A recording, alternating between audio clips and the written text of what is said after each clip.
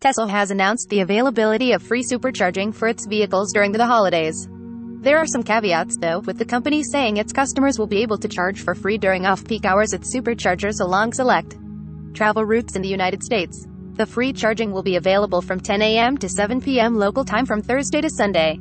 The relevant superchargers are sprinkled throughout 11 states, most of which are on the West Coast, that Electrek says are more likely to boast high concentrations of Tesla owners. The company's former home state of California, for example, hosts 33 of the free charging stations. This promotion can help Tesla customers in two ways. The first is by making holiday trips a bit more affordable. The second is by encouraging people to recharge at their vehicles at different times so the superchargers won't be overwhelmed by these end-of-year travelers. Electrek notes that superchargers being overcrowded during the holidays isn't a new problem. Tesla owners complained of particularly long wait times during Thanksgiving in 2018, and in the years since, promotions like this have been used to mitigate this issue as much as possible.